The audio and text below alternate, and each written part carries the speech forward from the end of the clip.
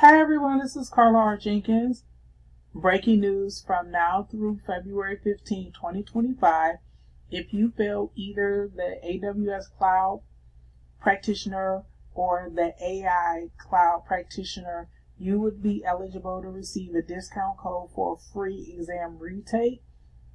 This is big because this is the beginner certification for Amazon Web Services, and most people are most likely new to cloud certification. So if you pay the $100 USD to sit for either certification and you do not pass, you would be eligible to receive a discount code for a free retake from now through February 15, 2025. Also want to note that regarding the AI practitioner, if you do pass it before February 15th, you also receive an early adopter badge.